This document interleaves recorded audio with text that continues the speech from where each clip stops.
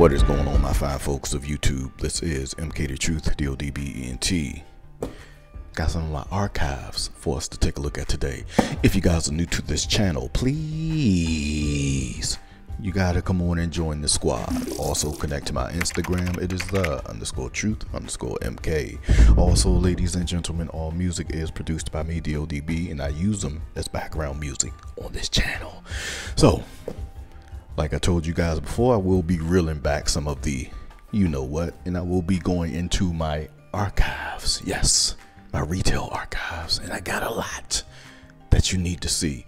But I wanted to start with this particular shoe because I got a small question. Was this the Travis Scott before the Travis Scott? And that sneaker I'm talking about is the Air Jordan 7 Patta. Now I know some of you might be like, I don't like that shoe. That shoe is ugly. I like it. I love it. It's a beautiful looking sneaker.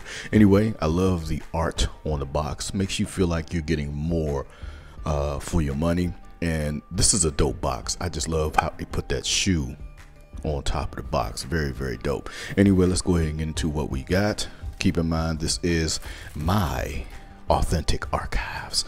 Love the Jordan 7 inspired paper. Very nice, funky design on the paper. And let's get into the shoe, man. So like I said, I just wanted to kind of ask, you know, some of you might be thinking, or you might have been thinking before, saw the shoe again and started thinking again, was this the Travis Scott before the Travis Scott?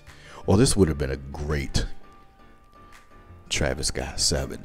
Anyway, this is the pattern. I want to show this shoe for what it is, not really link the two together, but I thought it would make for an interesting title to a video. But these were very, very dope. There's just one thing I didn't really care for on the shoe, and that was the Patta logo on the bottom. But I have grown to actually really like it a lot. It kind of separates the shoe, because if you would have done this sneaker just in this color, it would just look like a normal Air Jordan 7. But when you're from afar, you know that's a Patta Air Jordan 7. Anyway, beautiful material on this shoe. The utilization of the beautiful nubuck was just, that's what grabbed me. And you guys know I am a huge fan of very nice nubucks. I just love the contrast of nubuck on the sneaker. You have this very nice mocha hills or mountains on the shoe. I forget what these represent with the mountains on the sneaker. Of course, you have the perforations with the beautiful cream or whatever you want to call it on the mid and the quarter panels. Go ahead, check out that material.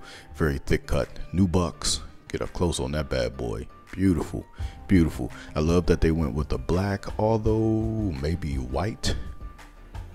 Maybe white. No, black is good. Black is good. Anyway, flip around to the front. You have a sort of a satinish tongue leading up to the Air Jordan on the tongue. You have metal aglets or brown. It's like a brown. Yeah, it was a brown metal aglet up there. Flip around to the boot. You got the beautiful 23 on the boot, which I always loved about the Air Jordan 7. And then you have Team Patta written in like 8-bit font. I call it 8-bit font. Anyway, take out the shoe tree. And then you have the chocolate jump boy on the inside. Of course, I stay true to size in my 7s. Maybe can go up because it kind of a little bit on the narrow side. Could kind of go up to 11.5, but I do stay with 11. If you did not know this, I don't think this was the first time they did the Huarache booty.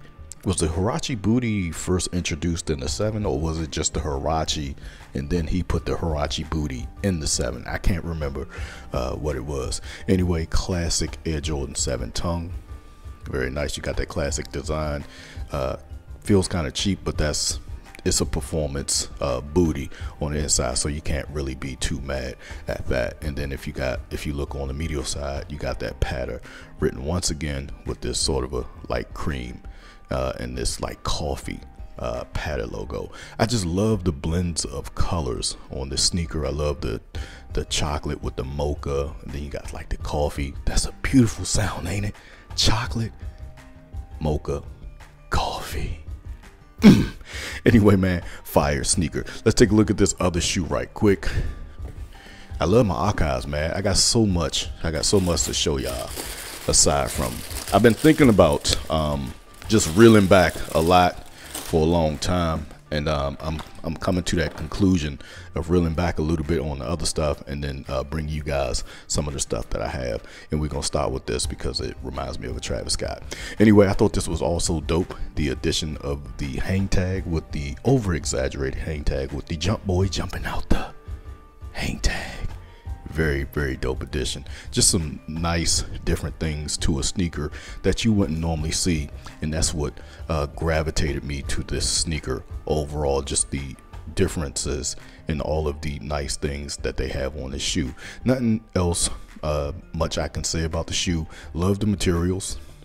Love the materials. Has some of the most, can't say premium because I don't know, it has some really good quality materials on the shoe, and that's why I've always loved the Air Jordan 7 pattern. And it reminds me of something that Travis Scott would have done to a 7. So I wanted to ask you guys what y'all think.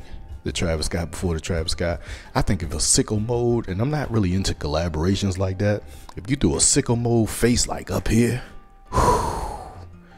and then do Cactus Jack on the back, because I do like his logo. I do like that logo. I think these would have been even more fire, but these are fire as is. Let me know what y'all think about these down below. This is MK the Truth, DODBENT. Hey man, I love y'all. I'm out.